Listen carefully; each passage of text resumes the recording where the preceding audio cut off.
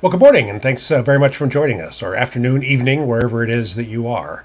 So I'm Brett Waters, and we, for the next 45 minutes or so, will be discussing high-resolution seed financing for startups. So the first thing I want to do is ask you guys to go to the chat box and enter where you're calling from, where you are joining us from this morning, because it'd be great to know where you all are as we have this live stream discussion. So it's a pretty interesting time right now. There's a lot going on. Crunchbase says over $300 billion in funding went into startups in 2021. And over $13 billion of that was seed financing, which is a 35% increase over the previous year. And by all appearances, 2022 will be even bigger. So it's a very interesting time right now. So most of the discussion we're going to have today is going to be about kind of seed finance, the seed finance ecosystem that flows into the traditional venture capital ecosystem. But there are a lot of great ways to finance a startup in 2022. And in fact, I've written a little e-booklet on this topic. We've written a little e-booklet on all the great ways to finance a startup, not just venture capital and traditional seed capital, but SBIR grants and revenue share and a whole bunch of other things. If you'd like a copy of that, just go to fourthly.com and you can download your free copy of that booklet. So we've got a terrific panel of experts here to join us this morning. And I'd like to start by introducing Danielle. So Danielle, welcome. Hi, Brett. Thanks for having me, and hi, everyone out there joining the show today. So Danielle, where are you this morning? And give us a little brief background on yourself. Yeah, so I'm streaming from a place called Santa Rosa, California, kind of north of San Francisco. And I'm part of a fund called WVV. We're a $100 million fund backed by 4 corporates, as you see on the screen. Prior to that, I built and ran an accelerator called Alchemist, which was the leading B2B accelerator in the country. And in that role, I worked with and invested in over 400 early stage B2B startups. So I've seen a thing or two from all sides of the coin. Awesome. Thanks for joining us. Thanks for doing this, Danielle. Yeah. So also joining us is my partner in this production, Louis Lowe. So Louis and I are co-sponsoring today's discussion. Louis, welcome. Thank you so much for having me, Brett, and for doing this together. Hopefully you can hear me just okay. Can hear you fine. So where are you, and where are you? Tell us about yourself. Tell us about Foley. I'm in my home office about half a mile from Stanford campus, not far from where Danielle used to run Alchemist. I try and get into the office every day these days, Brett, but somehow through the pandemic and the changing social mores, I seem to be getting on calls earlier in the morning, staying home and getting into the office after a taco sometime in the early afternoon. But this is my home office, and I'm just delighted to be here. And, you know, one of the reasons we wanted to put this show together is just the world has changed so fundamentally in this time. And sometimes it happens and we don't really take stock of it. And so sitting down over a taco a few weeks ago, Brett and I realized that, you know, the way that startups are raising seed and pre-seed capital has just gone into turbocharged. And I recalled this term, high-resolution fundraising for startups, and we're going to explore it today, and I'm just delighted. I'm at Foley Lardner. We are an AmLaw 50 law firm. I co-lead a team of 20 lawyers that are exclusively focused on startups and seed stage investors, and we love what we do, and we have fun doing it. Thank you so much for doing this with me, Brett, and for coming, Danielle. You bet. You bet. So Louis and I have a favorite. We share a favorite taco place in downtown Palo Alto. So whenever Louis and I have a big important deal to discuss, we always do it over tacos at Sancho's Taqueria. So also joining us is Chris Clark. Chris, tell us where you are today. I'm laughing because I happen to know where he is right now, and also give us a little bit of background on yourself, Chris. Yeah, great to be here. I'm currently in Kitzbühel, Austria, on a ski trip, but I live in San Francisco, where I spend most of my time. I started Locale. Locale is a long-range delivery marketplace that delivers the best food from local restaurants and bakeries for up to hours away, up to 100 miles away. So you kind of think of us as like a mid to long-range delivery service. If you think about the space, there's DoorDash, Uber Eats, all those players that deliver up to 15 miles away. And then there's shipping like Goldbelly that delivers, across the country for crazy delivery fees. And we're right in the middle between those two, which is funny enough where most of like these high-end restaurants and bakeries customers actually live, which is in like the 10 to 100 mile range. So we're kind of serving this market that currently doesn't have any way to reach those customers. One more background about me: I graduated from school about a year and a half ago. I did investment banking for a year after that, and then I've been full-time at Locale for about 8 months now. But started a year and a half ago. Awesome. And so, Chris, let's start the discussion with you, because you are the one who most recently, amongst the four of us, most recently raised some seed capital. Yep. So tell us kind of how that process went, what methodology you used, like that. How'd you find it? Yeah, so we closed our seed round about 7 months ago, 6 or 7 months ago. So the market was still like really, really hot. We had an interesting process. Basically, we went through Y Combinator, and so they kind of like really babied us through the fundraising process. Like, to be honest, going into it, like there's a lot of like, it was our first, fundraising round with real venture capitalists, like not just friends and family. So there's a lot of like imposter syndrome in the beginning, like feeling like I don't know what I'm doing, like what even is imposter syndrome. Yeah, you've read about it so many times, but actually doing it and like understanding what you like to raise is a whole different process. So like through their help, through Brett's help, with a lot of other advisors, just kind of try to get a feel for how you kind of run the process, and how to take control of it. I think a lot of this is like a power dynamic, and learning that it's way more of an art than a science. Like I think coming from investment banking, I felt like I ran like all these like models of like, okay, what should our valuation be? Like I ran like DCFs, like all these crazy things. And like at the end of the day, it's just like a conversation and like how well you tell a narrative, especially when you don't really have crazy metrics yet.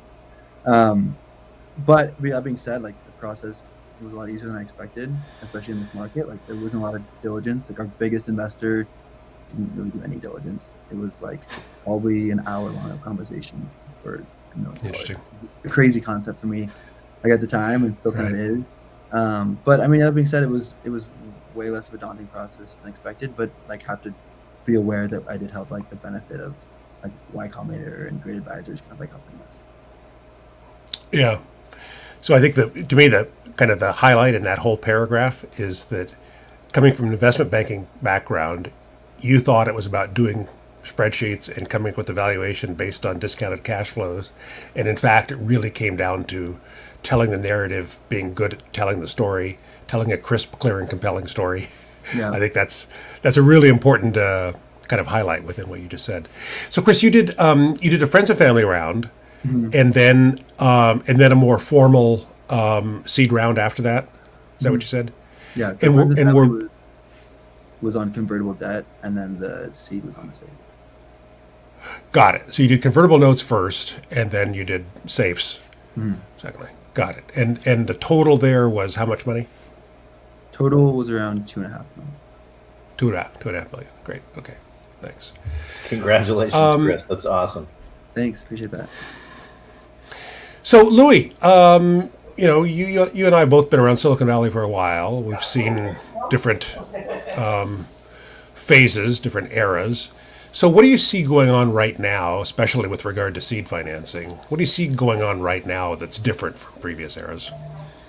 Well, I'm seeing lots of funds like Danielle's at WVV that are coming together with various partners in the ecosystem, and Danielle can talk more about WVV, which is a really exciting fund, but who are really focused on seed stage companies. And you've also got operators coming together in what are called operator collectives. So these are successful mid-career executives who may have had a liquidity event or have done well and who are looking to be exposed to startups and the startup ecosystem. And so they're pooling together into a fund and investing through that. AngelList and other platforms have made it easy for people to band together informally on a deal-by-deal basis and what we call SPVs to come together and invest. So you have this pool of capital that's really looking at this sector, which is early stage.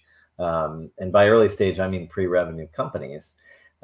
Meanwhile, there's been this ecosystem that's developed of accelerators.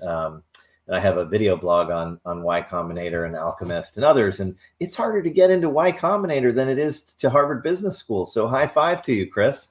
So these folks are really preparing the startups, putting them through the boot camp. And I'd love to hear your feedback, Chris, on what you learned in YC. But I think that they're really doing a great job of teaching startups how to go from 0 to 1.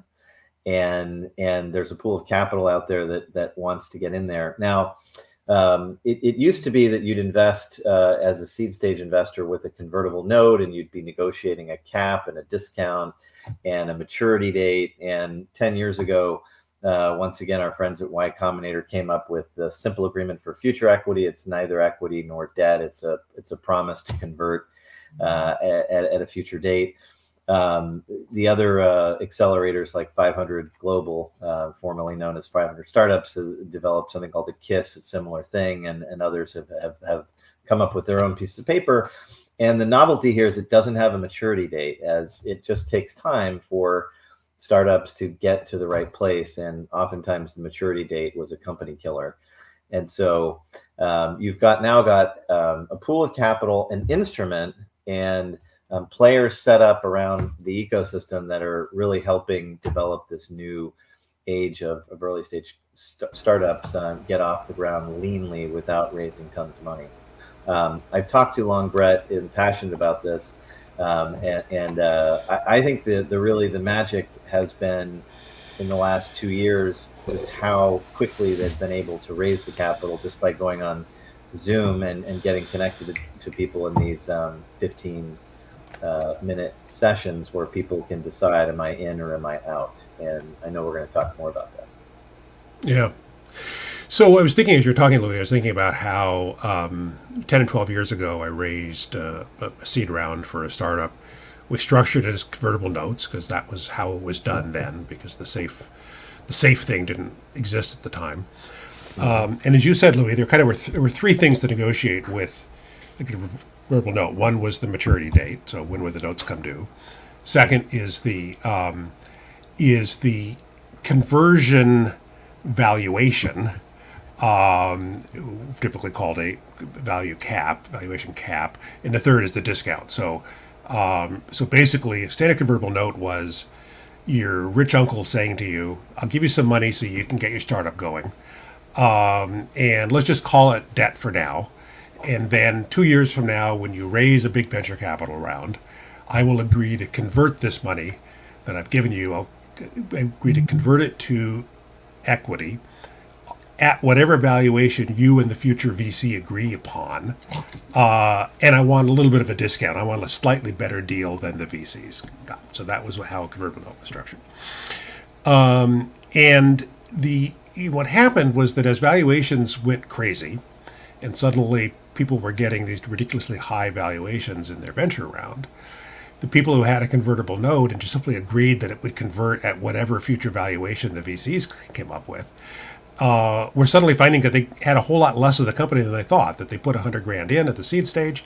They thought to themselves, "Oh, that'll be worth probably 5% of the company, 10% of the company when it's all said and done." And then 2 years later, the company goes out and raises a Series A equity round at $100 million valuation, and suddenly that $100,000 that I put in early, is worth 1% of the company or less, 0.5% of the company. And I'm like, well, how is that fair? That I was the first money in, I took the risk, and now you're telling me I own 1/2 of the company? And so then this notion emerged of valuation caps, which said that I'll accept whatever future valuation is established, but no higher than X. I want to know that my $100,000 in will be worth at least this much. And I was thinking, Louise, you were talking about my experience 12 years ago with this was we raised a convertible note round, and the 2-year maturity date came and went. we had not yet raised an equity round. And it wasn't clear from the way the notes were written. It wasn't clear what happened. It just said the maturity date was, this date. But we got to that date, and we had neither raised a venture round, nor were we in any position to pay the notes back. And so, fortunately for me, I was able to have a discussion with all the seed investors and say to them, "Hey, tell you what, why don't we extend these notes?" And everybody was agreeable to it. But it was definitely a lesson in the fact that one needs to think through all the different contingencies and make sure that it's written such that there's clarity on what happens if certain triggers happen or don't happen. That's a really good point. And fast forward to the present, where you have all of these funds investing in seed, knowing that it's going to be outstanding for a long time, much longer than 6 months, 9 months, a year, 2 years.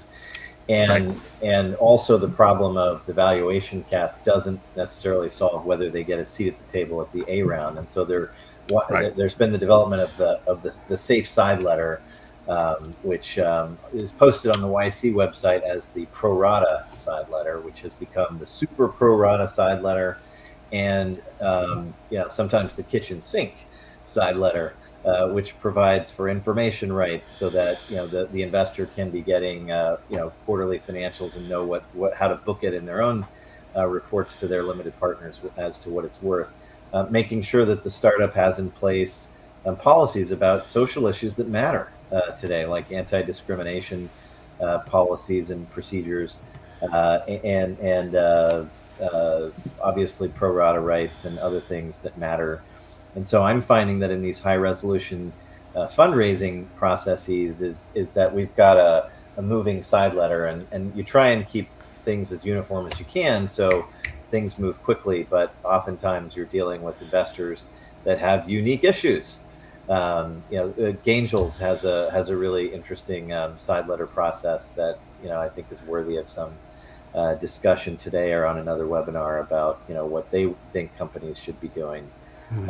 And so really Series A has become Series Seed, and Series Seed has become pre-seed, and these are exciting times. Right. So I want to get back to the high resolution thing, Louis, but first I want to bring Danielle into this. So Danielle, you spent 7 years running Alchemist, the leading B2B startup accelerator program. And so in that role, you were kind of both an investor and a founder advocate, in the sense that you were making investment decisions along with the admissions process, and then you were helping founders in their fundraising process after the program. And now, of course, you're with a fund on the investing side. So what have you seen, in those 7 years from when you started at Alchemist to today, or eight or 9 years, I guess, total? How have you seen things change, and what's the environment like today in your mind? Yeah, I mean, there's a ton of changes that have happened in that time. I mean, you guys have already talked about the changes from convertible notes to adding in KISS to adding in SAFE to adding in whatever new SAFE YC is talking about today. And then not only that, you've seen funds just continue to raise more and more money. And then a bunch of smaller funds just pop up. So everyone's becoming a fund manager now. So there's just more capital than ever before. And honestly, not, at least for the last couple of years, it's been a heck of a time for founders to raise in this environment, because there's so much money. You need to, if you don't raise money in this environment, it begs the question, why not? Just because there's so much money to be had out there. And so, and then if you're raising, how much are you raising, and then at what valuation? Honestly, because of the last couple of years, I mean, founders have always tried to get more on the valuation side, just because it behooves them to do so, and what they're willing to get away with. But what the separation was who could get away with, the most valuation in the process. And that kind of, separated the super founders from everyone else, right? If you were able to kind of go in and be like, well, we don't have much, but we have this awesome team and vision. And, you know, I want a $20 million valuation for a seed round. Like those were the super special ones. If they were able to pull it off. Now that was kind of table stakes for the last year. If you're raising a seed round, we have heard some pretty ridiculous amounts being raised, valuations for nothing, for no product, for not being launched, for, you know, if you were a serial entrepreneur, like you could get whatever you wanted, you know, for not even having started. And then depending on what sector you were in, if you're in fintech, crazy, you know, healthcare. For once, everyone was throwing money in healthcare, which was great to see. You know, I almost felt like throwing darts at the board for the last, you know, 2 years. Everyone was trying, like, we don't really understand healthcare, and honestly, no one really does. It's a beast to kind of pull apart. But you know, people made hundreds of bets, thousands of bets in the last couple of years on different places in healthcare, which is. So, you know, we'll see how that all plays out. But now, you know, and a lot of you, I'm sure, have been paying attention to the stock markets. You know, we're seeing a kind of hesitation now, which we haven't really seen since the beginning of the pandemic. So we've, you know, venture in itself has been very, very steady. It's probably one of the most consistent things over the last 10 years. And everyone has seen the rapid increase, and Brett, you mentioned some numbers. You know, those numbers were astronomical last year. Right now we're in a hesitation to see where that goes. Does it actually come back down, or do we keep just, you know, blown last year's numbers out the water? So it's I'm going to disagree with you, Danielle, for fun. Okay, good. Because I agree with you that we are seeing some hesitation, but that's at the later stage. If you're a Series C company and you haven't really hit the benchmarks, you know, maybe last year it didn't matter and you'd still get 20x your ARR in a new round. But I'm seeing that in the seed and pre-seed stages.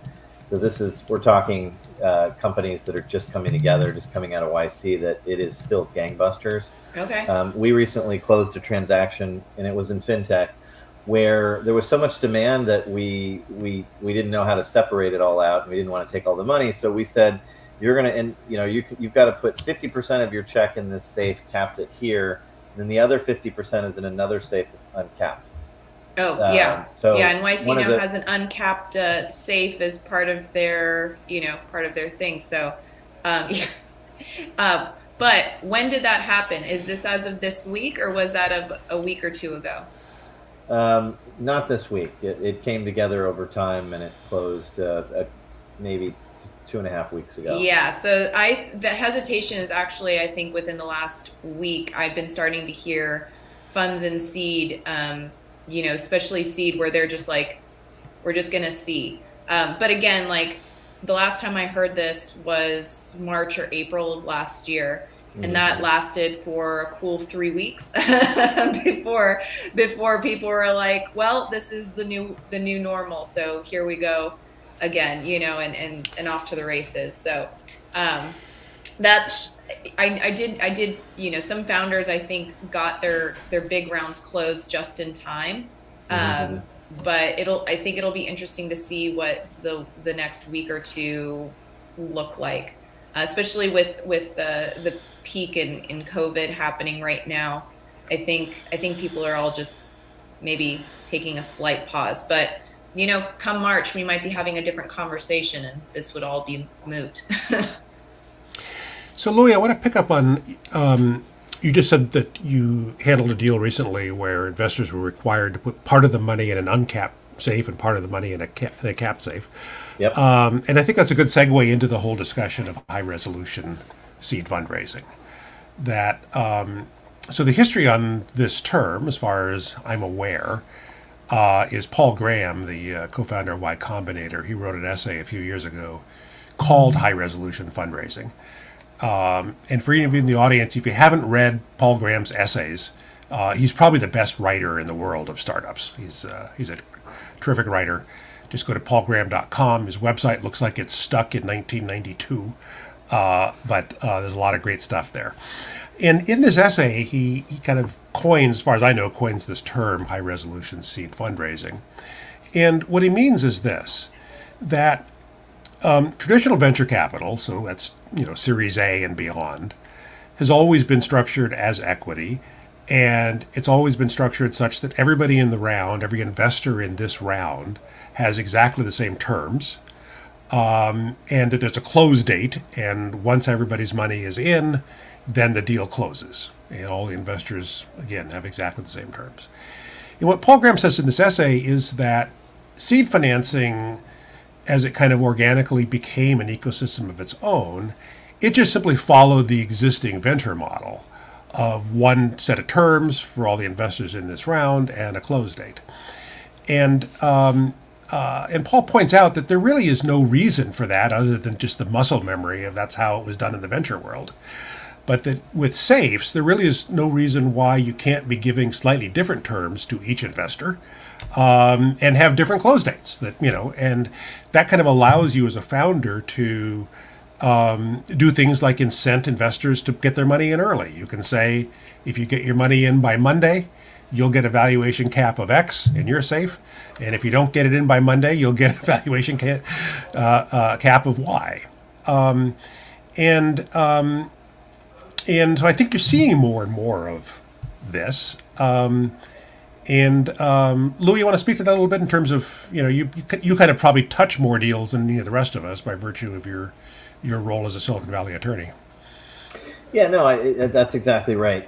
The SAFE on the YC website has a term in it that says, and we promise that there are no differing terms, so that everybody's getting the same thing. And so to get around that, you'll have different classes of SAFE existing, or that you'll be negotiating different terms in a side letter that aren't necessarily economic terms about the valuation cap or the things that are in the SAFE. They're just terms outside the SAFE that exist only in the side letter. It's become sort of like the investor rights agreement in a seed deal, the side letter in a SAFE or a convertible note deal.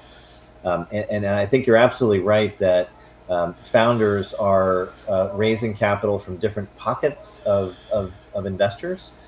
So we talked about the new seed fund. We talked about operator collectives. I'm seeing groups of high net worth individuals who like a particular sector, trying to get in almost at the formation stage and investing as founders. So the terms are going to be different. I had another really interesting deal recently where a company that was in the enterprise software space was trying to get more adoption as well as capital. And so rather than go out and raise money from seed investors like my good friend Ben Narrison, thanks for joining, Ben, they went out to developers only and said, we only want capital from developers. We want you to look at this product, use it, and proliferate it around your engineering team. And we'll give $10,000 tickets to up to 100 developers. And we did this over Zoom in a cocktail party or two, and I was amazed at how successful it was. Not only in raising the capital, but getting into companies' development teams that they wouldn't otherwise. So high resolution, Brett, is happening. It has changed since Paul Graham wrote that article. Is what I think should be a takeaway from this podcast. Yeah. So I want to bring Ben into the conversation. Ben, thanks for joining us. Ben, you want to briefly introduce yourself? Oops, he's gone. Okay, so while we're waiting for Ben, so Albert asks a question, Louis, how does this compare to a rolling round? Yeah, so a rolling round. Or rolling closes, I guess is how you say it, right? Yeah. Yeah, surely. So it's always been the case in venture deals that you'd have a round of, let's say, 10. You'd have a first closing of 5, and then you'd have 90 days to go get the other 5. And that's typically what we mean by a rolling closing. What's different here is that the terms themselves are not the same. The pools of capital may not be the same, and what people are trying to get out of the deal is not the same. So they're really different financings. Great.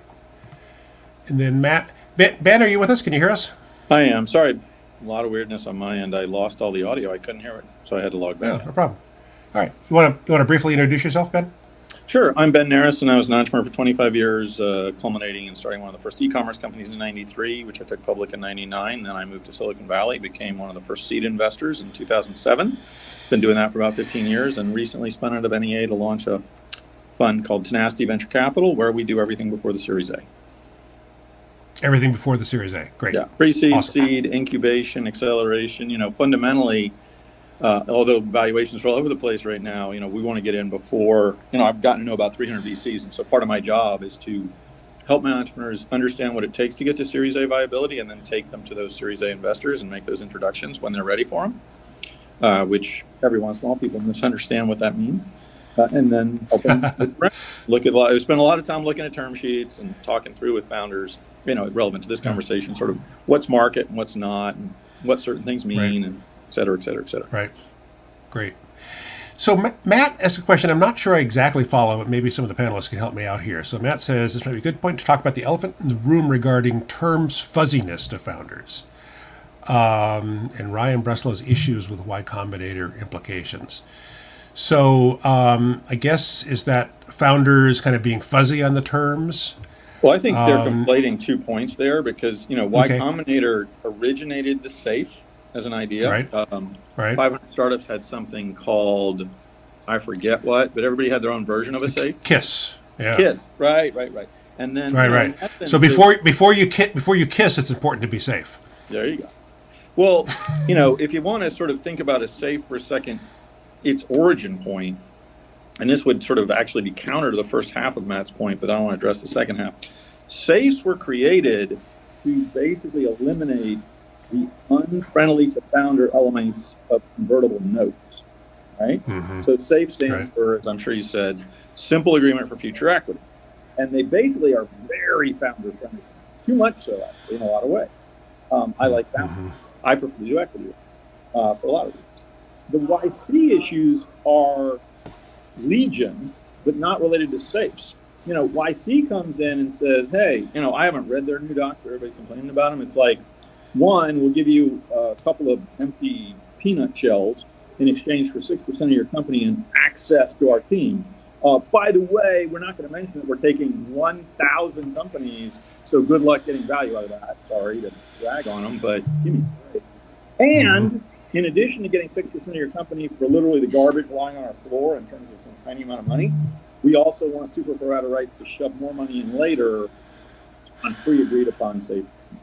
So, one of the challenges I find, every once in a while, I wouldn't say a lot as an investor, but particularly if people have done too many safes or too many notes, and this has nothing to do with YC, is that the founders might be too diluted, and that worries me. So, as an example, I'm doing a round right now out of the UK where the founders have raised, will be their second institutional round, so it's a little novel for me, but the founders are already, there's two of them, they're sub 10%. And to be sub 10% on basically your pre-first institutional US venture round is not good. So I'm having to go back and in my term sheet say, hey, let's bump up the option pool. Let's give some of that back to the founders. Let's get these guys and gals right-sized, because I don't want to have a conversation later about, oh, woe is me, I've taken these self-inflicted wounds and now I'm all diluted and I don't feel motivated, which, by the way, remember that all of these wounds are self-inflicted. It forces money on you. It's not like they hijack the business in the middle of the night, shove money in and dilute you. You agree to take that money. So be careful with let's be big people here and recognize that we are usually dealing with our own challenges, not the challenges of others. But sometimes early stage folks take too much and are too greedy. And I find that troublesome, and I want to fix it. Yep. And then Matt enters a kind of a follow-up saying there's so many permutations of safe terms that it's almost impossible to determine what is happening in founders. So that, and this kind of gets to Louis' thing about the side letter. In a side letter with a safe, you can put all kinds of wild-ass shit. Yeah. But basic safes are very entrepreneur-friendly. But here's the thing. I want to dispel an illusion here.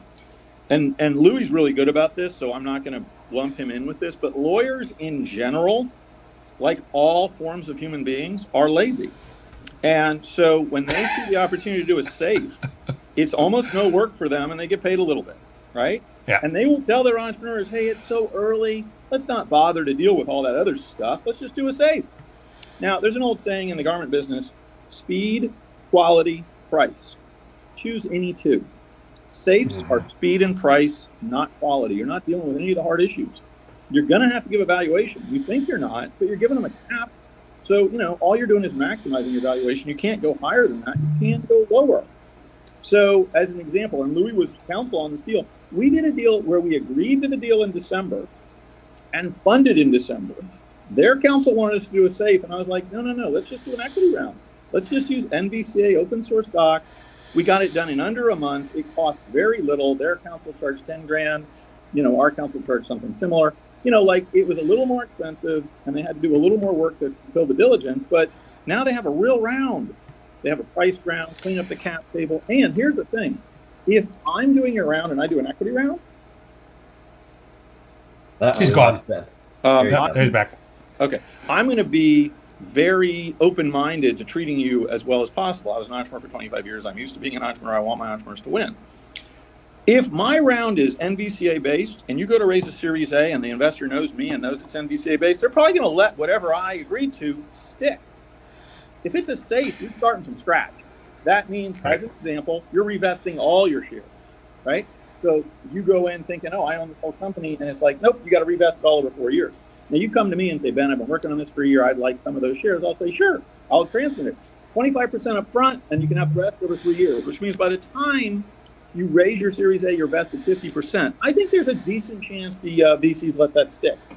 Without me, you're starting from zero, and at best, you're going to get 20 or 25%. So you'd be better off with your friendly seed investors. Now, I'm not going to tell you every seed investor is an honorable, honest, and friendly person, so you got to be a little careful there. But if they are, and they're aligned with your interests, you know, they're going to have more flexibility.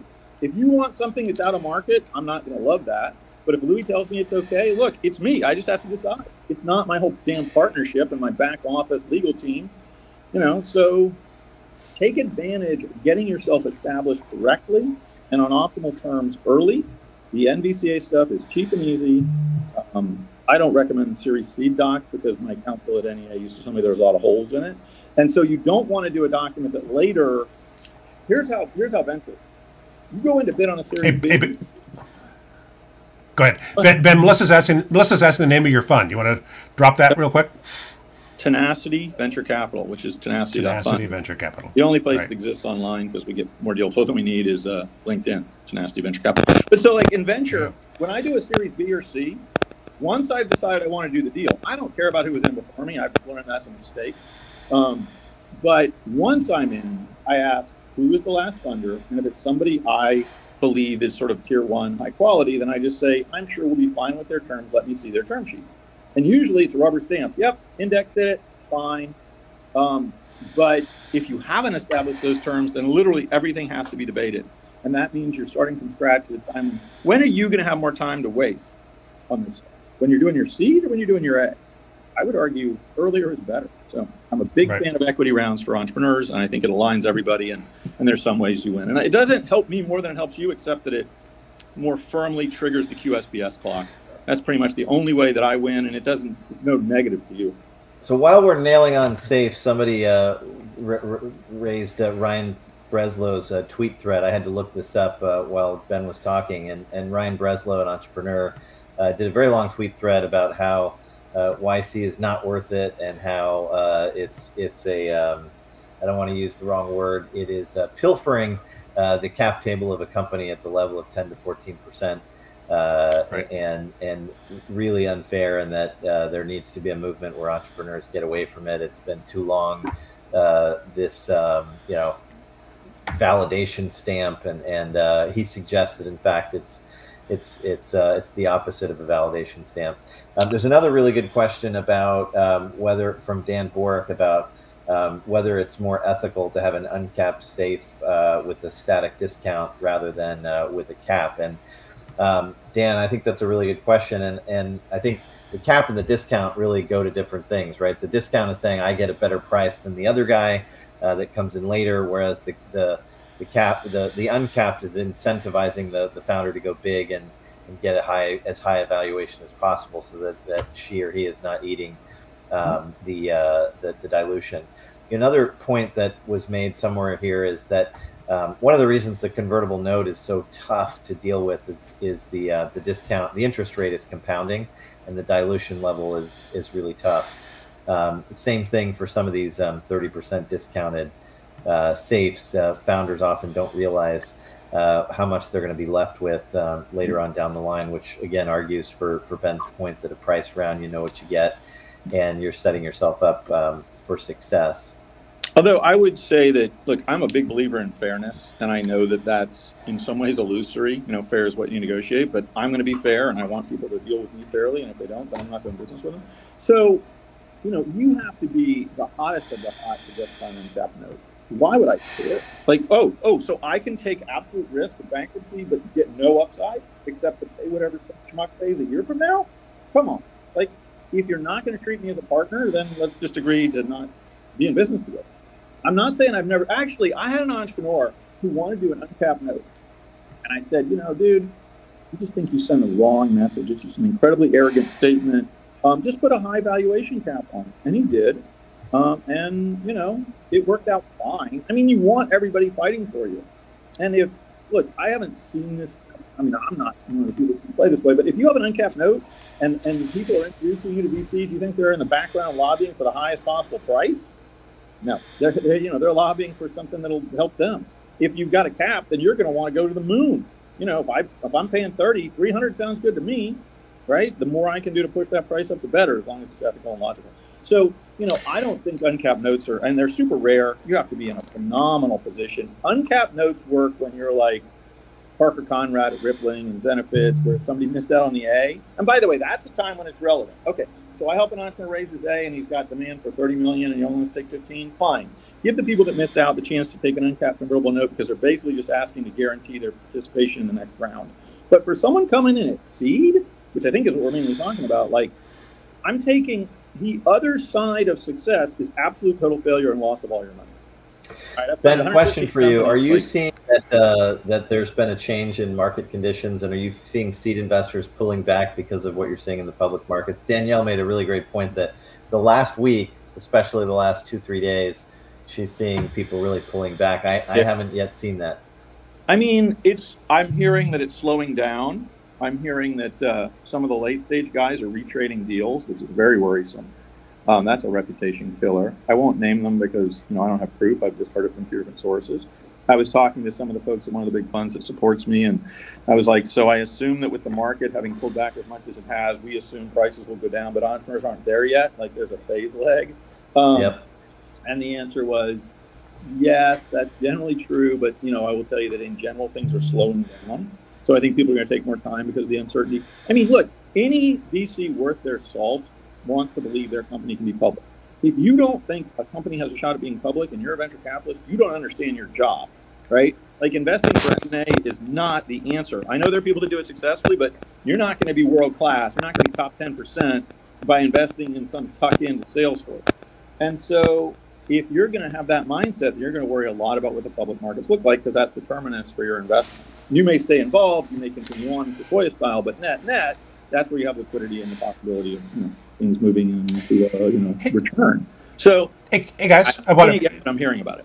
Hey guys, I'd like to completely switch gears here, because Mr. Cricket has asked a question that, you know, it's a great one, and I think it's a topic that all of us feel passionate about, which is how do we get more diversity within the universe of founders out there. You know, you still hear about women or people of color having trouble raising money. Danielle, I know this is a topic that you're passionate about because you and I have talked about it before. You have any thoughts you want to share on this? You know, if anything, I know it's still hard, but in my opinion, it's gotten better over the last couple of years. I do think that we have moved a focus away from just you need to be in Silicon Valley in order to raise. I think there has been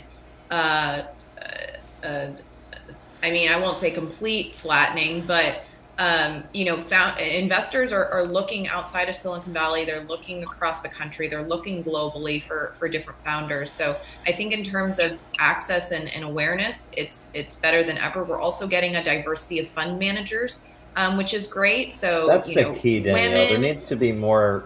There's more women. There's more people of color. More than ever, just creating their own funds, and so they're going out and making an effort to invest in other people and different diverse sets. So I do think I know, guys, it's slow. Change does not happen overnight, especially not in venture capital, but it's happening. So have hope that it'll get there. Yeah, I think as Louis just said, I think the key to this change happening on a sustainable basis is getting investment partners who are diverse. It wasn't that long ago when, all the general partners at venture capital firms, they were all middle-aged white guys who went to either Harvard or Stanford Business School, and so that was their view of success, was people like them, right? And that's changed a lot in the last 5 years. There's much more diversity amongst investment partners than ever before. And that's not to say that it's happening quickly enough. But I think that the needle has moved in the last 5 years, and I think the needle will move even further in the next 5 years. Anybody else want to jump in on this topic? I'm going to disagree with you, Brett. Go ahead, Ben. Well, I was going to say a couple of things. I do a lot of international and public speaking, and I often get asked this question. And so I launched the site pitch-ben.com. So anybody anywhere in the world could pitch me, and I promise them a response to help them calibrate. Usually, I've made one investment through that vehicle, and this was because when you ask people, how do I get to Silicon Valley venture capitalist, the answer is find an in, or find a connection, and that's hard, and I don't think that's fair. So I'm like, you know what? You got a connection. It's a web browser. You can walk into. You can be homeless, go into a library and pitch me if you want. Now, I haven't had anybody that I know to be homeless pitch me, but I've had an incredible diversity of founders from 62-year-old women in Sweden to African countries all up and down the stack. But I will say this. Look, I was inside of a phenomenal firm. I think at the end of the day, Silicon Valley is pretty good at being a meritocracy. I will admit actually in my memory, there was one partner that was a little too stuck on where he went to school. He didn't understand that, top number one person out of University of Arizona is better than the bottom quartile of Stanford. Getting into Stanford is hard, but if you don't do anything thereafter, do I care? There are bottom quartile, bottom 10%. You could be the last person in your class. Should I care about that? I should, because you probably aren't very good at what you do. So I think generally, though, it is a meritocracy. So the question was, why do underrepresented founders, blah, blah, blah, even with great traction? I don't agree with that. If you've got great traction, you're going to get funded. Nobody cares what you look like.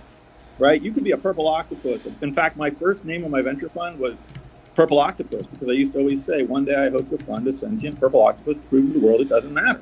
You go from 1 to 6 million in a year, I do not care. You could be a talking dog. And I think sometimes people just fundamentally misunderstand what traction means. Specifically, 3, 4, 5 years ago, when people said to me, as they always do, what do I need to do to raise a Series A? And I'd say, hey, SaaS business, if you can get from 0 to $1 million of revenue in 12 to 18 months, you should be good to go. That ain't true anymore. Series A's are going off at $2 to $3 million of initial revenue. So if you think your 100 grand of revenue is traction, you're wrong. Nobody cares. Get me to 2.23. The last Series A I did, 2.2 million of revenue created over by a female founder after 1 year, $60 million valuation. Nobody was looking at her going oh, it's a female founder. Now, here's the thing. If that female founder came in with $220,000 worth of traction, nobody would have cared about it. Ben, I'm gonna go to make a point which I think it bridges what you're saying with what Brett's saying, and that's that I think that you've got to be you've got to have a segment of fund managers that are going after the market segments that are serving these populations. And so Monique Woodward, a good friend of mine, ex-500 investor, has launched her own fund called Cake Ventures, and her investment thesis is going after communities that are unique. whether they're aging or women or minorities that are looking for specific products. And she's going and finding the entrepreneurs that are making products for those people. So I think that it's not just having people of color going into mainstream funds. It's that pools of capital are going after markets where those people are and live in. Yeah. And you mentioned Gangels too. I mean, that's part of their whole thesis as well. See, I find Gangels invest in anything. They're not investing really only for businesses operated by people of that community. It's just getting exposure to the capital for that community. I mean, they claim to be investing in. You have to have, you have to have part of your mission to have a diverse team, and that can mean a bunch of different things. So in that, they're looking for people who, are trying to build diversity into it. Backstage Capital, I also think is working towards this as well. I mean, there's people who have it as part of their mission statement, their theses to go after these groups, to give them more, to give them more accessibility, awareness, things like that. So there are definitely funds out there. And for people who think they can't find them, honestly, that's on you. You need to do the work. There are so many lists out there, Crunchbase. They're all speaking. They're all getting out there because they need the awareness too. So if really you're having a hard trouble finding them, that's kind of on you. I have a friend who started a fund called Women's Venture Capital Fund, I think it is, just to focus on female-founded companies. And in the investment thesis really is just simply that there's plenty of evidence that women are better managing money than men are. So, at least it's rooted in a very, very simple, valid investment thesis. So, Chris, I feel like we have not brought you into this conversation very well. So, Chris, I think here's the question for you: is that a lot of people on this call today are founders who are planning to raise seed money in 2022. So, given the fact that you just successfully raised a $2.5 billion round of seed money in 2021, what advice would you give? If somebody came to you today and said, "Hey, I'm a founder, I'm about to hit the fundraising trail for a seed round," what advice would you give them? That's a great question. I think a lot of people kind of overcomplicate this and optimize for things that aren't important. And what kind of Ben said is, it's just about growth, right? Like if you show you're growing at a rate faster than every other startup, it doesn't matter, what terms you're going for, what other things you're optimizing for. Like that's what people care about. I think a lot of founders like over fixate on fundraising and waste a lot of time on it. And like this is really, really important. Don't get me wrong, but the biggest thing you can do to help your company is just like focus, like put your head down and just work for as much as possible. And like fundraising is a side quest. Like some people love to fundraise and like really get excited to talk to VCs, and like that's great if that's you. But if you're really going to build a big company, it's just getting fundraising down and getting back to work. And I think like I've had the problem of getting too excited about fundraising and like getting distracted by these big name VCs and like listen to podcasts about this and like even like conversations like this. Like this is a great conversation to listen to if you're a founder, but don't spend more than an hour a week listening to stuff like this, because at the end of the day you should be just growing your startup and like putting your head down. It's gonna happen. Yeah, this, by the way, is also a good argument for the high resolution seed finance methodology, meaning use safes because they are super lightweight documents that can be executed and closed upon really quickly. Because as Chris kind of alluded, building a startup is hard work, and you don't want to be spending all your time fundraising. You want to be spending your time getting customers, making customers happy, figuring out what customers care about, right? That's as for you as a startup founder, that's where you want your time to be focused. And it's very easy for fundraising to become your full-time job. Yeah. Very easy for fundraising to become your full-time job. And if that's your full-time job, then you're not spending any time taking care of customers. And so using safes, which are super lightweight agreements that are easy to execute and close upon quickly, is part of it. And then also, one of the ways in which I see this high-resolution fundraising process used pretty effectively is that, so in terms of convincing investors to join, social proof is huge, right? You can spend months and months and months pitching, trying to get somebody to say yes, and instead you get a whole bunch of maybes. And I always say that as a startup founder, maybe is the worst answer you can possibly get. Because a yes you know what to do with, a no you know what to do with, but a maybe you have no idea what to do with. And so you got a whole bunch of maybes. And then all of a sudden, Danielle decides to invest. And now you can circle back with the others and you can say, well, Danielle's in. And all of a sudden, that was the moment you were waiting for, where your deal now has social proof and they're all willing to join the round. That's the way it works, for better or for worse. And so by using the high resolution fundraising methodology, you can go to a couple of highly influential investors, people who will really, if they're in on the deal, it'll carry a lot of weight. It'll provide a lot of social proof to others. And go to them and say, you know what, how about if you toss in $10,000 at a $500,000 valuation cap? So in other words, a deal that's too good to say no to. And if those two highly influential investors say, all right, fine, I'll do that, then that can provide tremendous social proof that'll help you fill out the round. Yeah. I want to Chris, you agree with that? A little bit in the spirit of fun battle. Great. I can see how somebody that's super influential in your category that could work with. I don't know but two things. One, if they're investing $10,000, like, it's hard for me to comprehend that they're an influential investor. Right. Two, like, if you're going after truly what I consider influential investors at the seed stage, tier one folks that I consider my, whatever, competitors, colleagues, right. First Round Capital, Floodgate, couple of others, Harrison Metal, they're going to insist on an equity round, right? They're going to put in real money. They're not going to care who follows. I will tell you, I learned the hard way. I once did a deal that I wasn't convinced of because I had an investor that I thought, well, if they're in, I should be. But I didn't know the backstory. That investor was in for all the wrong reasons. I should have trusted my gut. I lost all my money on the deal.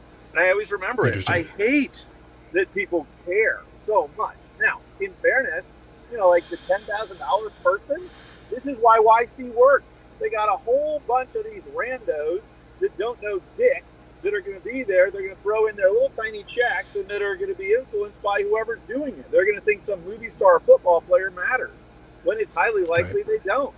Oh, they're going to show up. I had some movie stars that wanted to get into a SPV I was doing, and they're like, well, we need special terms. We don't want to pay.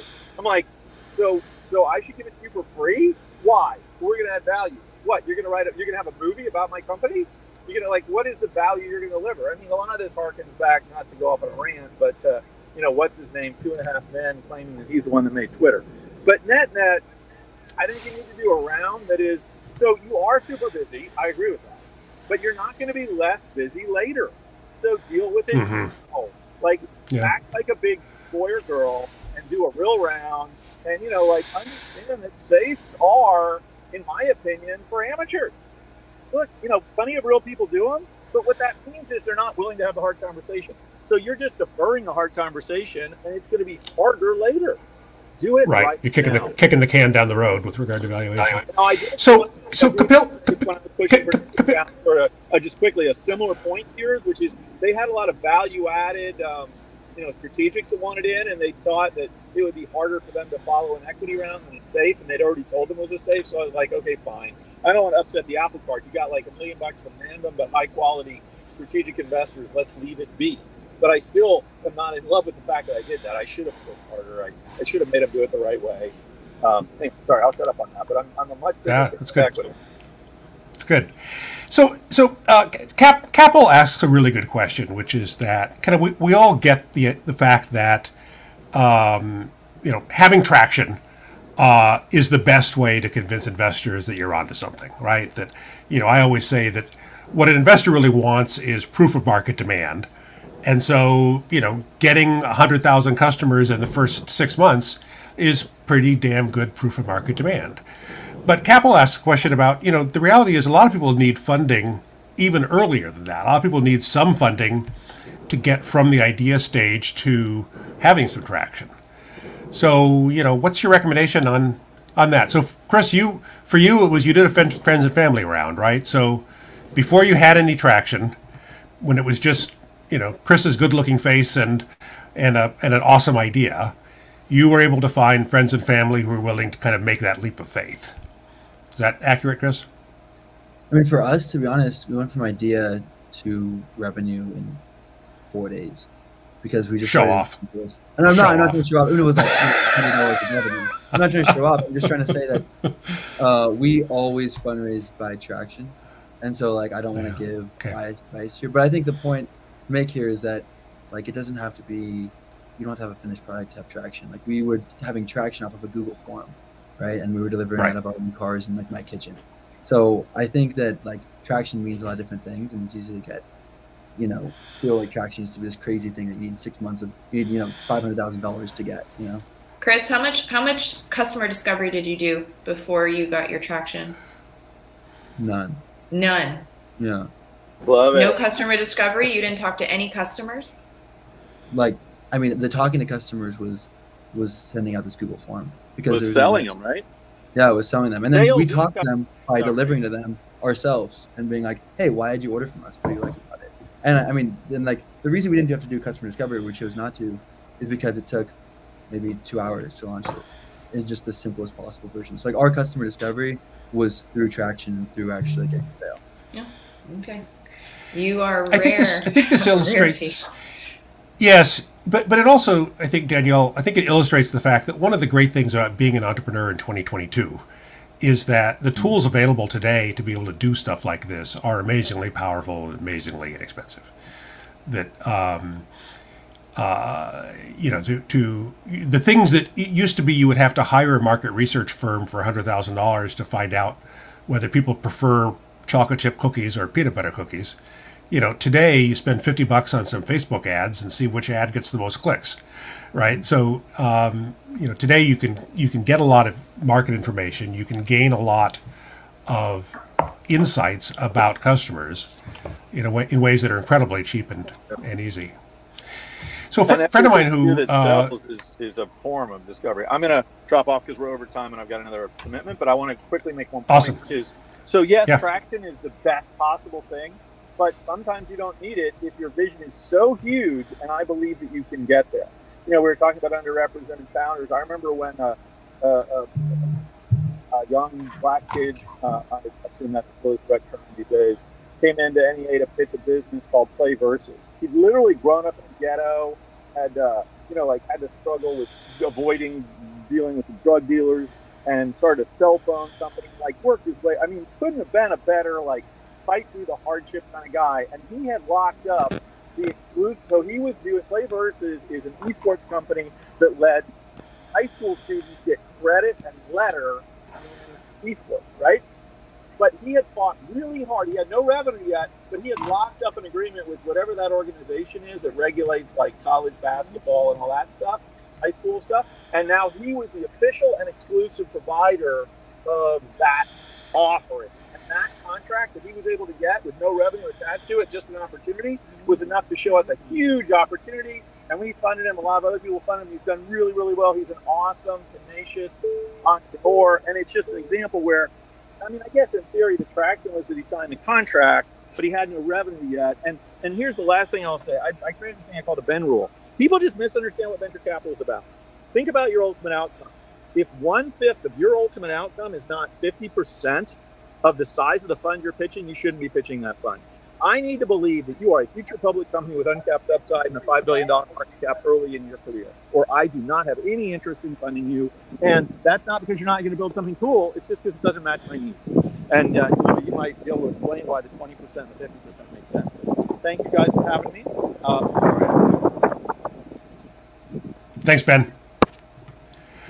Okay, so I think it's time for us to wrap up. This has been a great discussion. So, you know, I was thinking about how a friend of mine who's been a venture capitalist for a long time, he says that, you know, what he's really looking for is a just add money opportunity. In other words, he's looking for opportunities where the entrepreneur has already kind of done the hard work, and now we just add money and boom, it takes off. And of course, nothing is ever quite that simple. But, you know, as Chris said, using things like, simple forms and Facebook ads and stuff, you can get enough early indication of traction that this looks like something that's got legs. This looks like something that adds some money, and this thing may take off. And as I said before, one of the great things about being an entrepreneur in 2022 is that these tools are readily available and incredibly powerful. So find some ways of showing traction. Find some ways of proving market demand, and those are your best talking points talking to investors. Louis, you want to wrap us up here? I just wanted to thank our awesome panelists who come from the real world. Chris, who's just done this as an entrepreneur. Right on, man. Thank you so much for sharing the feedback of what you found while you were out in the jungle. Danielle, it's always an honor and a pleasure to connect with you and get your perspectives. And you heard it first from Danielle. There is perhaps some softening in the market that we should all be keep our eyes out for. And Brett, thank you so much for putting this together. We'll put it on us next time. I love this live stream platform, and we're going to do this again on a different topic. We're going to talk about bad blood and due diligence, I think, next one. As the Chris said, the Elizabeth Holmes story. Yeah, there's not much diligence happening out there in seed land, and we'll talk about some small things you can do to be careful and still go fast in high resolution. Brett, thanks again. Awesome. Thanks to you all. See you soon.